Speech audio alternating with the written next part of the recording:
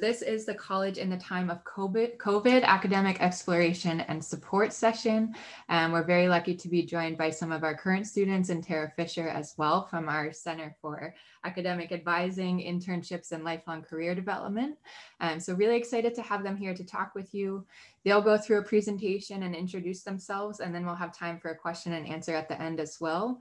My name is Mary Nolte. I work in the admissions office, so I will be behind the scenes managing the Q&A. If you have questions as we go, feel free to type them into there, and we'll save some time at the end to answer those for you as well. So once again, welcome, and I'll turn it over to Tara for some introductions. Thank you, Mary. Hello, everyone. It's a great pleasure to have the opportunity to talk with you today. I'm going to, in just a moment, introduce some of my very esteemed students to you. And what we'd like to do during this time is to talk with you a little bit about academic exploration and success at Dickinson, both in the time of COVID-19 and also outside of the time of COVID-19. And many of the things we'll talk about today will have a lot of application in both scenarios.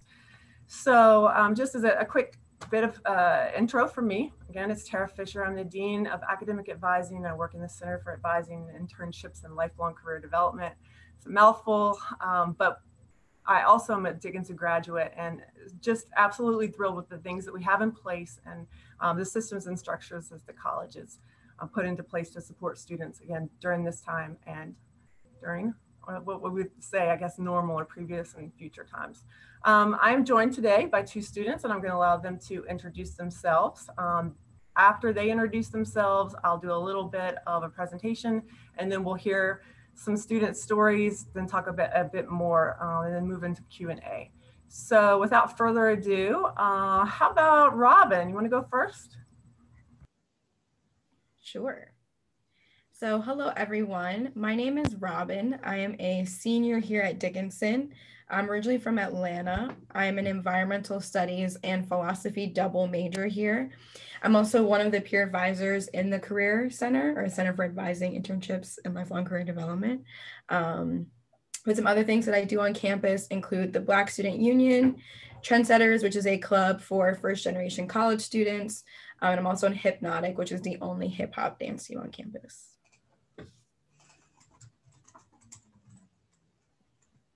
Hi guys, I'm Jordan. I'm also a senior. I'm a chemistry major. I'm originally from St. Pete, Florida, so pretty far away. On campus, I'm a peer tutor. I'm also a peer advisor with Robin, and I'm involved in undergraduate research in chemistry. Thank you both. I'm going to go ahead and start a quick presentation here. And give me just one moment. Get this going.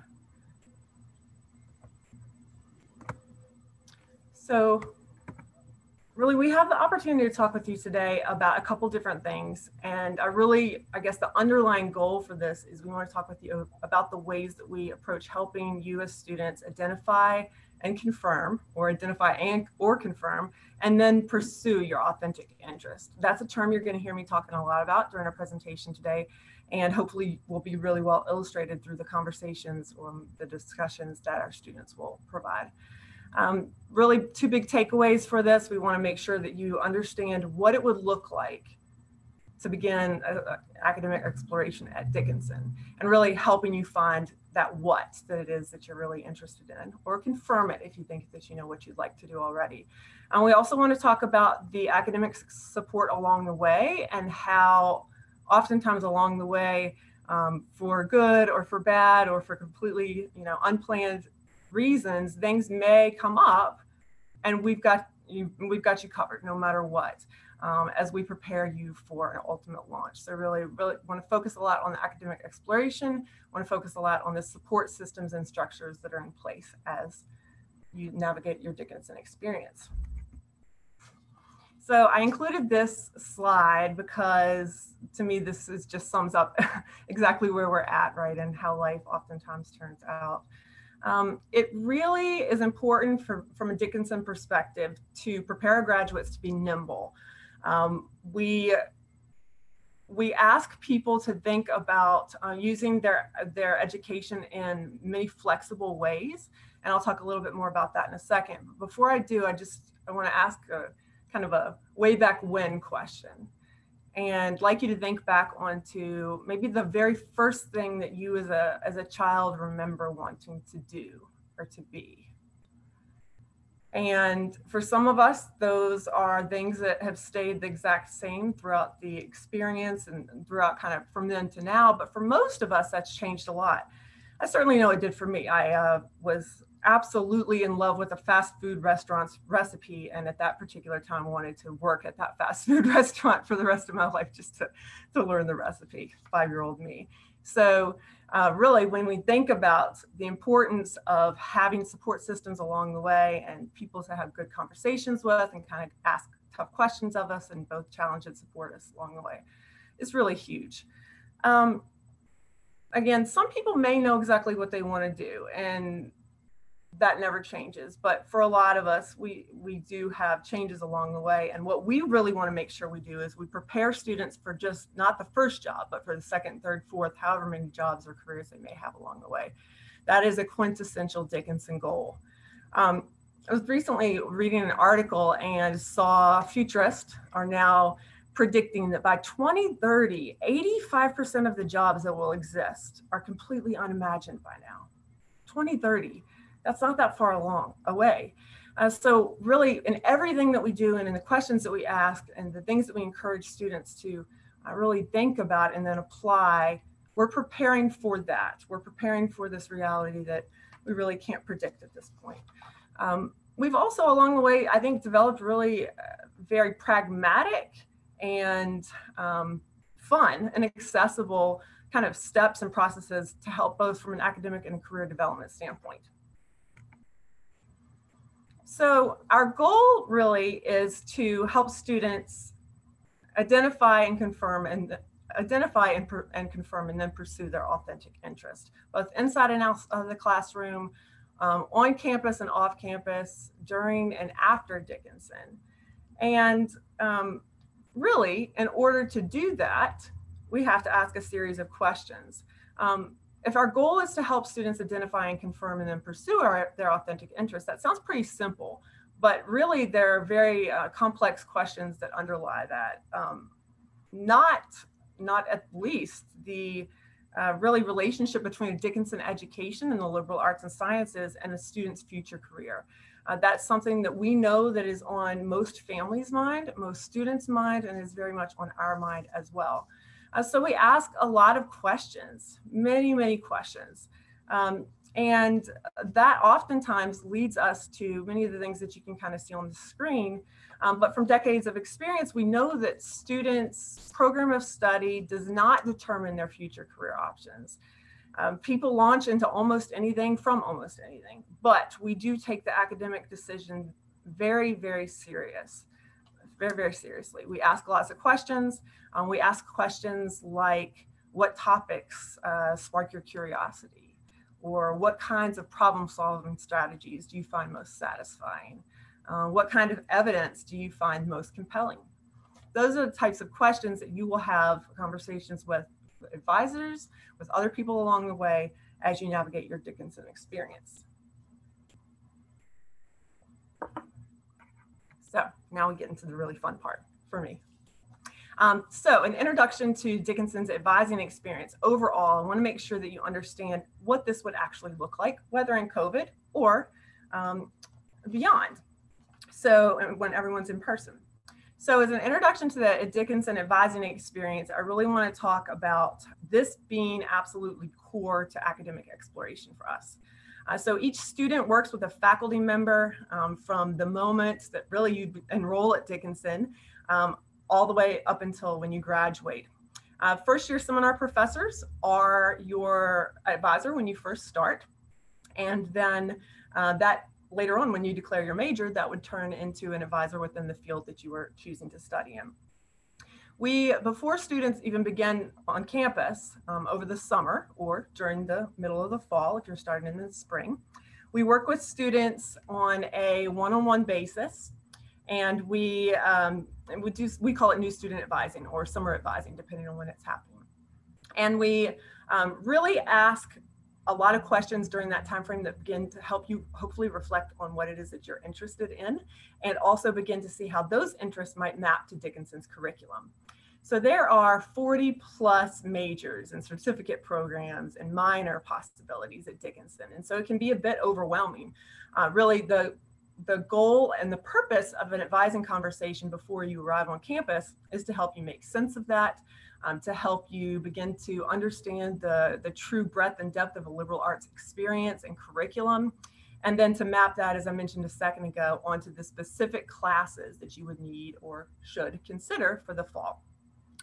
Okay, so at Dickinson, we keep it pretty simple. One class equals 1 credit. That's 4 classes per semester during the time that you're here, for a total of 32 courses.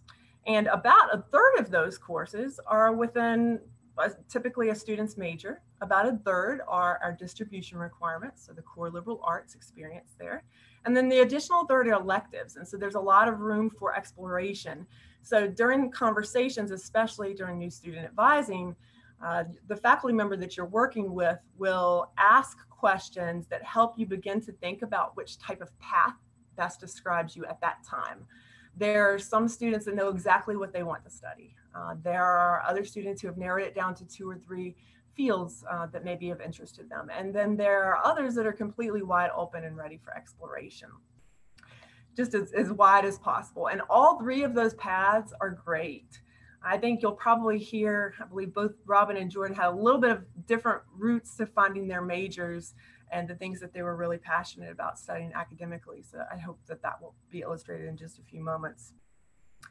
As I mentioned a moment ago, I think you will work with your first year seminar professor until you declare your major as a student at Dickinson, and you have until the end of your sophomore year to declare that major. So lots of time to begin to explore, but also in a very focused way.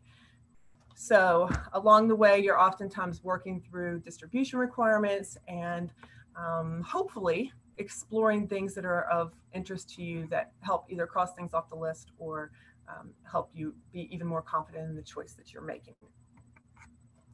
Okay, I mentioned a couple of times that term authentic interest. So I want to explain a bit more about what we think that means at Dickinson and how that influences the advising experience and the work that you do with our center and other folks across campus, really. So for us, authentic interest is that sweet spot between where your personality, skills, priorities, and values intersect.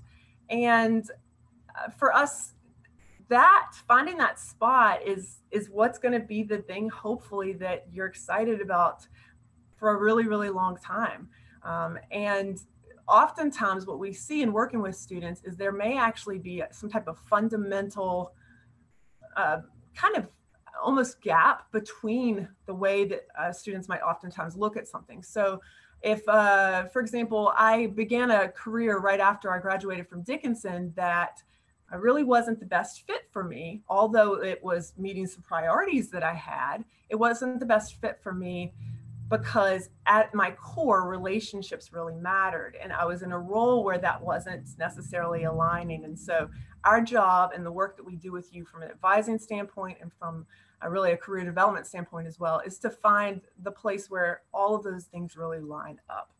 And we can talk a bit more about that later if you have questions.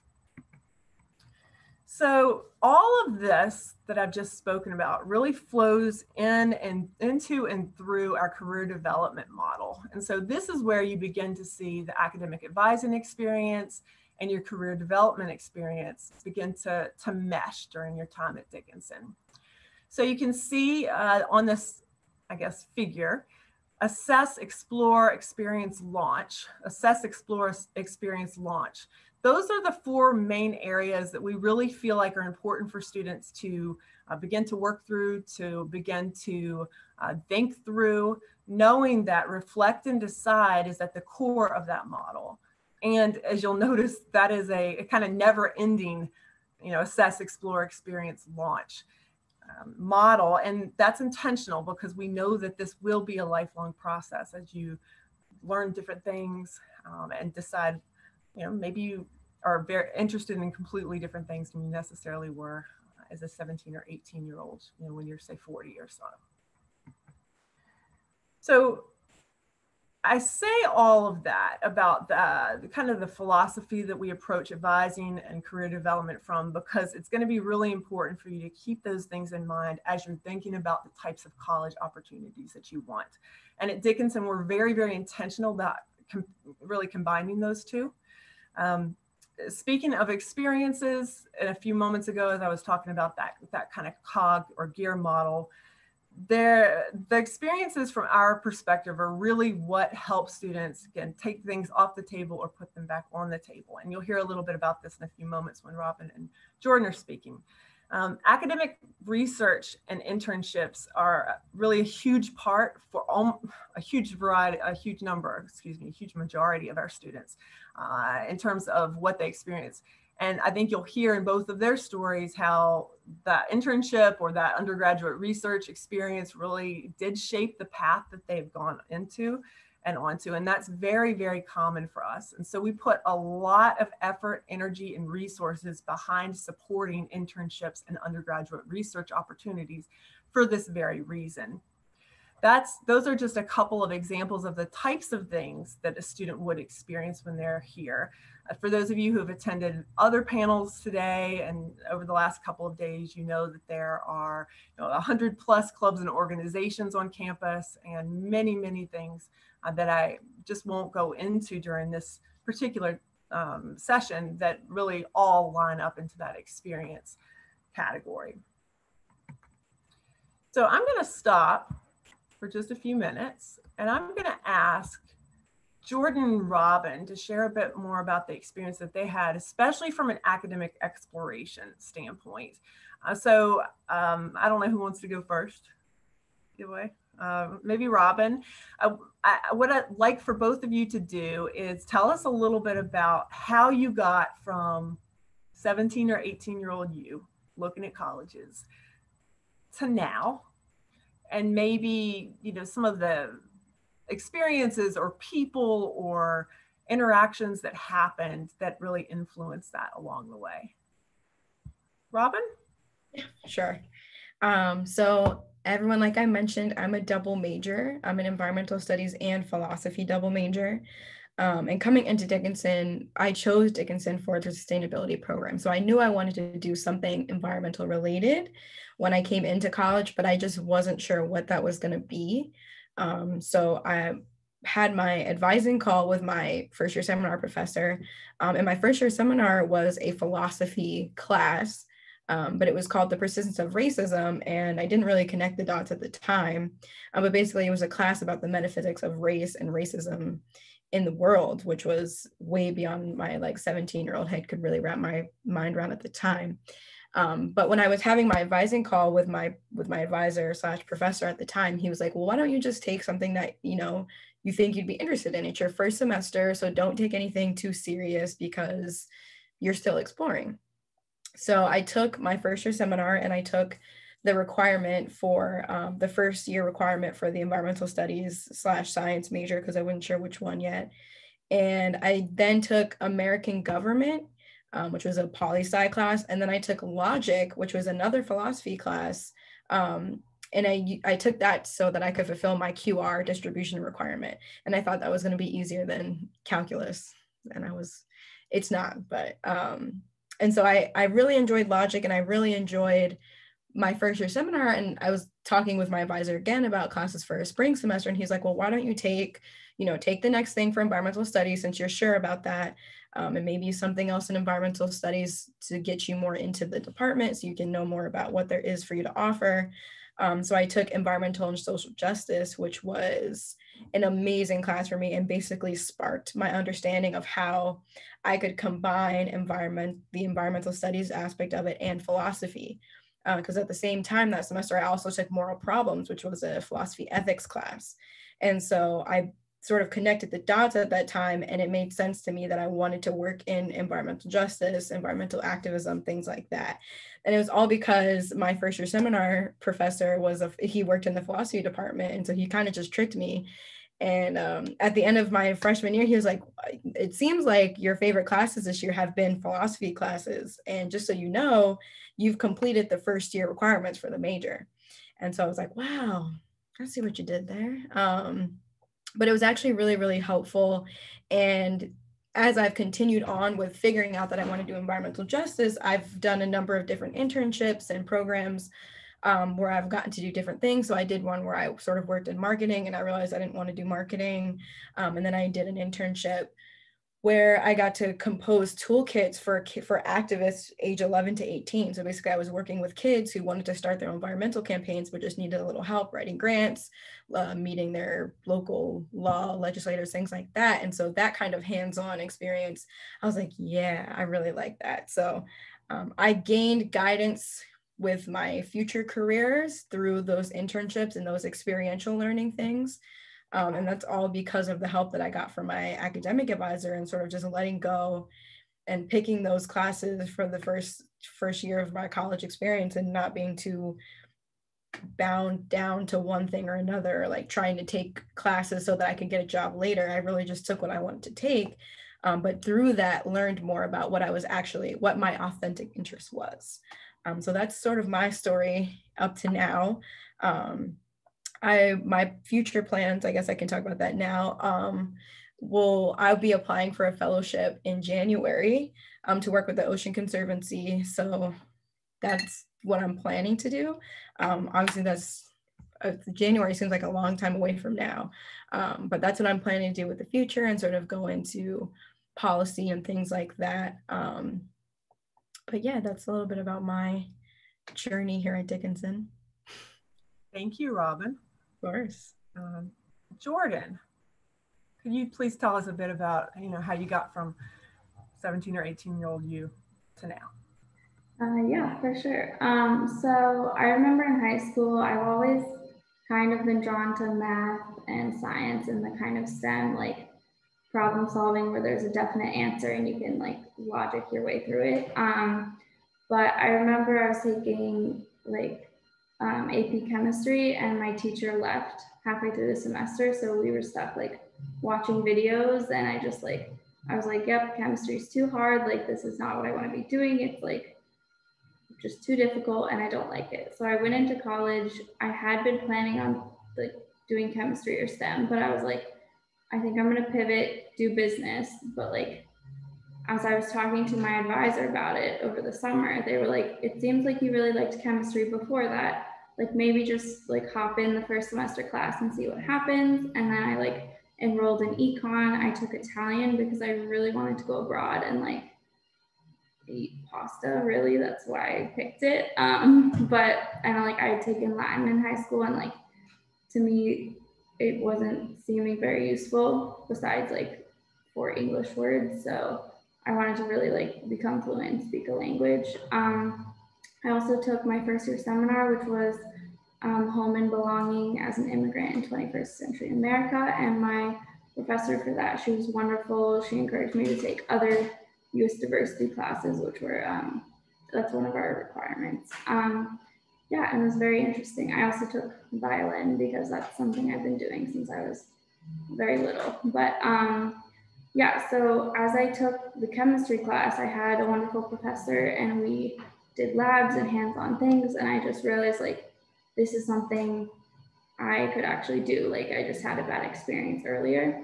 So I decided to keep going and take like the math classes that were necessary because they also like overlapped with other things I was considering. And then, yeah, I was kind of just like good with chemistry from then. One of the reasons I did choose Dickinson is because the science building is amazing and the professors are so great. When I toured the first time, like I had a professor like take me aside and like show me little experiments and like talk to me personally with the student, and that connection that I had with them like really encouraged me to see that like there was a strong science community even at Dickinson. And because there was so little like the student to faculty ratio, like it's a liberal arts school, I got to start doing undergraduate research sophomore year. So I just went to one of my professors and I said, hey, I really liked your class. I could see myself maybe doing something like this. Is there a way I could join your lab? And she was like, yes, like, please do. And so I got my foot in the door that way. And then I got to do an internship in nanomaterials, which I like never, it just sounds so hard, just so difficult, like out of my comfort zone, like so technical. And I did that at Rutgers after applying like with Dickinson with the support of the Career Center and my professors who like wrote me recommendation letters and helped me with everything. And so yeah, and now I've been doing research ever since. I've been in 2 different labs at Dickinson. I'm even on campus right now because I petitioned to continue doing research in person. So I'm one of like probably 100 students that had various reasons for being here. So yeah, and I really feel like the whole chemistry department is like, I feel like they're all my advisors at this point. They've all like I'm presenting an honors thesis and like they all give me feedback and are so supportive. And I feel like that's one of the like biggest bonuses I got from Dickinson was this sort of like career exploration in the beginning, but then also the like sense of community and support that I gained from just like being able to walk through the department and like any faculty member will like ask me about my research or like how's it going or what's happening. Okay, so future plans. I will be going to graduate school. I don't know where yet because I have to do some applications, but possibly Columbia or Yale. And yeah, I'll be doing nanotechnology and like nanochemistry. So something that I thought was just for like engineering students who would be at like a very technical school is something that like I'm now doing, which is not where I would have expected myself to be. Thank you, Jordan. And both of these students are incredibly humble. I mean, I know Robin is going to be next semester a part of our Baird Sustainability Fellowships program, which is a huge honor. Jordan was elected into Phi Beta Kappa in the fall and all kinds of other accolades. So really 2 incredible stories here. I want to say, just from a realistic standpoint, it doesn't always look like this, right? We have 2 students who have really figured out what they want to do, but oftentimes along the way, there are a lot of kind of bumps in the road or twists and turns that might make students, wonder, do I fit? Is this something that I am able to even do? And so kind of segueing over into the academic support area, I just want to, again, going to quickly share my screen here. I just want to, of course, I'm beginning. Okay. Want to talk through a few of the really strong resources and programs across campus that are there to both challenge and support students, no matter what your goals are. And so these, I guess, or the different groups or various offices or programs that I have listed here really offer a huge range of support for students.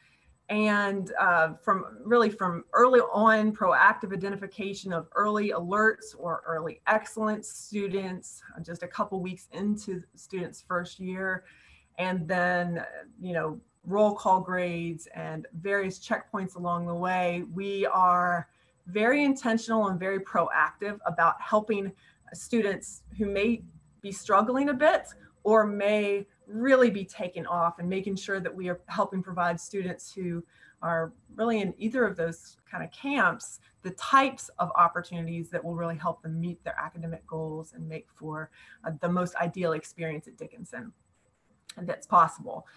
So I will be happy to answer questions about any of these programs, any of these areas. Jordan, Robin, are there any in particular, any things that you all have been involved with or would like to talk a bit about, maybe to kind of promo a couple areas? Yeah, sure. So I've both like attended sessions and been the tutor for peer tutoring within Dickinson. So I've been a one-on-one tutor with students. I've done So like I've attended when I was a first year, the group chemistry tutoring, and now I'm a tutor for it actually. But yeah, I know definitely throughout the STEM and like QR, which is quantitative reasoning, there's a lot of support both for students in the major, and then also students just trying to fill the quantitative reasoning or lab distribution requirements. So I'm involved with the Quantitative Reasoning Center, which is kind of like a place you can drop in and get like targeted quantitative reasoning help, whether it's how to like use Excel to make graphs or do this just statistical analysis, or in chemistry, how to do this like math. It's really there to like help guide students, and especially if you can target it early on so you can get those skills, it's really helpful later on.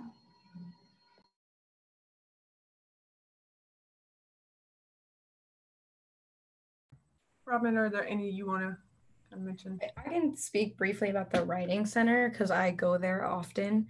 A lot of times when you take your first year seminar, it'll be required for you to go to the writing center at least once, because they want you to know how to use it and the fact that it's there. But I actually find it really helpful for things other than school.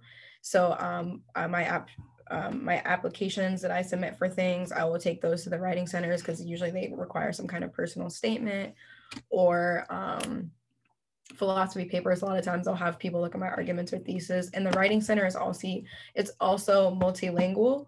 So if you have a paper for a language class, like you can take those to the writing center as well. So I think it's really very multifaceted and super helpful for anything that you have going on to have. It's always better to have someone else look at your paper, but these are like writing fellows who are very good, strong writers, and they're good at grammar and stuff like that. So I use the writing center a lot. Thank you both. Yeah, I really think the takeaway here is from an academic support standpoint, we strive to be very proactive and very intentional about really meeting students where they are and helping them, as I mentioned before, reach the goals that they have academically and that we have for them academically too and outside of the classroom. I'm just going to really briefly just put this up for a second. These are some of the things that we do within the Center for Advising Internships and Lifelong Career Development, a wide variety of things. But this is really part of the college's plan. Our center is part of the college's plan to help students understand all of the things that you're doing as a Dickinsonian really flow together into skills that you are taking forward into whatever it is that you'd like to do after college. I'm going to just very briefly, because I know that we're running a little bit short on time, I want to make sure that we get to some questions. I'm going to really say, again, our big focus is on helping you figure out, identify and confirm and then pursue those authentic interests. And being ready for launch is a big part of that. We work with students from I guess more of a skill and also a tangible kind of direction to make sure that we have students who are polished and are confident in telling their story about what it is that they did at Dickinson and why they did it. So these are just a few examples of the types of things that we might do when we're working with students. We break all of this down into very kind of step-by-step, bite-sized pieces. And so when we begin working with students after they've enrolled at Dickinson, we meet with them during orientation, and each first-year student is assigned what we call a launch technician, which is through, again, our Center for Advising Internships and Lifelong Career Development. And I'll talk just for a moment about that in a second, but those launch technicians and the rest of the staff around us within the center are kind of being, I would say, case managers of type, just to make sure that students are engaging with things along the way that we think could be helpful to them, that we are maybe promoting programs or opportunities that we think could be specifically tailored to things that they've said that they're interested in, or helping them expand their interest a bit if that's something that they've said they're interested in. So what we do is each year there's a pathway. Usually it's 2 steps. For some students, they want to get ahead, and so there are additional steps, but what we do is we really work to meet students where they're at in terms of all of this and the types of things that we're really encouraging students to do along the way. We do this because we want to make sure that people are ready by their senior year to feel very confident in kind of next steps, whatever those might be. Again, just real quickly, Launch Tech is a new position over the last, I'd say, 6 months or so. This was something that the college decided we were going to move to, and I am really excited about it. As I mentioned a second ago, it is pretty much like a person who's a case manager of sort that does all of the things that you can kind of see on the screen right now, but really helping suggest opportunities for students inside and outside the classroom, helping students depending on what year they're in, and as they progress through each year, continue to clarify what it is that they want to do and clarify with confidence how they're going to do it and where they're going to do it. Again, happy to answer any questions that y'all might have about that. I'm going to stop right now, and Mary, I believe that there have been maybe some questions come in. Do you have some questions for us? I do, yeah. We had a couple of questions, and one general question just about the distribution requirements at Dickinson and sort of the general curriculum outside of the major requirements. I did include the link in my response in there for the chat so that you can see the full list. And I know that we already talked a little bit about first year seminar, but Tara, I'm wondering if you can just quickly talk about those requirements and how you approach those from an academic advising standpoint. Thank you. Yeah, great question. So as I mentioned really quickly earlier before, about a third of the requirements that a student will take to satisfy degree requirements are distribution requirements, so that core liberal arts. That ranges from things like humanities, arts, lab science, quantitative reasoning, social science, things that probably are a bit expected at liberal arts college, to things like U.S. diversity, which is really encouraging and pushing students to think about issues of race, class, and gender within the United States and the implications that whatever the topic is might have on issues of race, class, and gender within the United States. We have a global diversity requirement. So looking at things through a non-Western lens. And there are several other requirements. I won't go into all of those. I know we don't have a ton of time there, but the point of all of these requirements is to help you begin to see different ways or different lenses through which a problem might be solved. And as both, I think, Robin and Jordan illustrated, oftentimes along the way, you'll take a distribution requirement that piques an interest that you maybe didn't even know existed, or really helps you begin to ask questions about the thing that you didn't know existed before. Typically, when we're working from an advising standpoint, we encourage students to not think about the distribution requirements as a checklist. We want people to take classes that they're interested in, especially that first year, because it's really important for some majors to decide what it is that you want to do earlier on. So our philosophy is really to help you keep as many options on the table for as long as it is that you want to have those options on the table. And so if you were even gesturing interest towards maybe some of the more hierarchical or structured majors during your first year, then we would guide you towards taking those courses while also maybe doing a distribution requirement or two along the way. So I don't know if that answers the question, but that's a bit more. Yeah, that's great. Thanks, Tara. And like I said, you can check out that the link that I sent will list all of those requirements that Tara mentioned too, but a helpful perspective for why we have those and how they fit into our school's values as well. We had an additional question for Robin in particular about her experience on campus, especially as a young woman of color, and what that's been like for you in terms of academic support and other resources on campus. So I'd love it if you could take a little bit to share some of your experience with the group. Sure. So when I wasn't expecting, to be completely honest, I wasn't expecting a lot from the POC community at Dickinson, just because I knew it was such a small school. And it's like, you know, it just have these expectations coming in, but the POC community was so strong and united and powerful. And I think I was pleasantly surprised by that. So when I came into Dickinson, I didn't feel that isolation or anything that I was expecting to feel.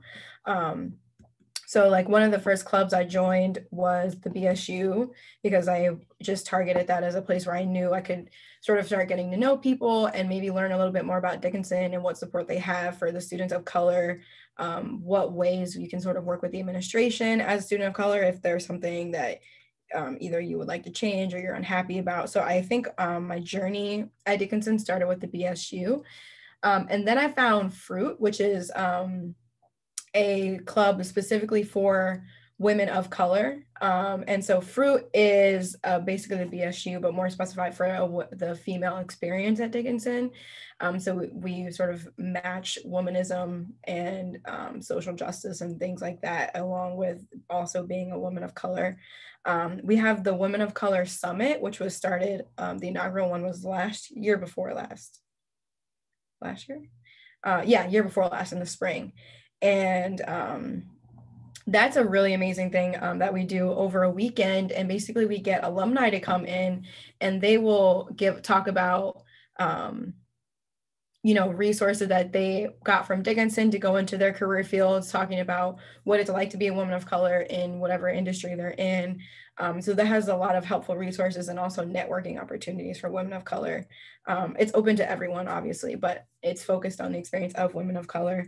And then I would say like throughout my time here, it's a lot of support has come from the relationships that I built. So my best friend and I, we live together now. And a lot of my time here was just sort of leaning on her.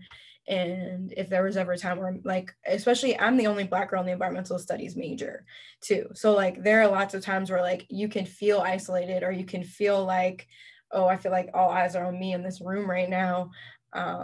And so leaning on those meaningful relationships that you make at Dickinson is so important, because I do believe that everyone sort of finds their person here. And so I've really leaned on the relationships I have with my guy friends and my best friend and stuff like that as another sort of big resource for me. And then I sort of take my role in the peer advisor and the Center for Advising Internships and Lifelong Career Development as a way to sort of give back to people at Dickinson, and like being a woman of color in that office and maybe broadening horizons to people who had no idea about what the center does or stuff like that. So I like to, we've done programming with the mandatory, which is for all the men of color. We did, there was a Trendsetters meeting the other day. Trendsetters is for first generation college students. So really like expanding and giving back to all the organizations on campus and helping out in those. That's what I like as my role as a peer advisor. So it's been a good experience overall. Definitely not what I expected coming in, but in a good way. And I feel like I've grown a lot. I feel like I've gotten lots of great opportunities and met some really cool people throughout my time here. So overall, pretty good. Hopefully I answered the question. That's great. Thank you, Robin, for sharing. That was great. We have time to just wrap up with one final question, which is the last one in the Q&A. This one is for Jordan. So I'd love if you could talk a little bit about it. The question is, what support and resources have you received as you head towards graduate school after graduating from Dickinson? Okay, yeah.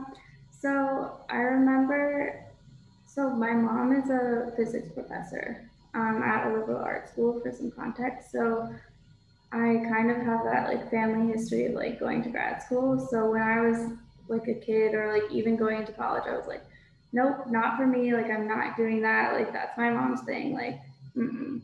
And then there was like a panel or like talk at the Career Center that I got an email about. It was like, if you're even thinking about grad school or like interested at all, maybe like come to this and see what's up. So I decided to just come and sit through it, and like that kind of like got me thinking like maybe I could do this, maybe this could be something that I'd be interested in. And then after my internship, after sophomore year, with doing research in like a college setting, I was working with a graduate student and me, like we were just in the lab doing stuff together under like a professor, kind of just like the graduate school environment. I realized that like I did want to go to graduate school. And since then, I've had so much support from the Career Center, but also from like the chemistry department faculty, more specifically, and the opportunities that I've gotten from research at Dickinson have like made me such a strong applicant. Yeah, I got a fellowship that I applied to that's like the most prestigious fellowship for like science undergraduate researchers going to grad school.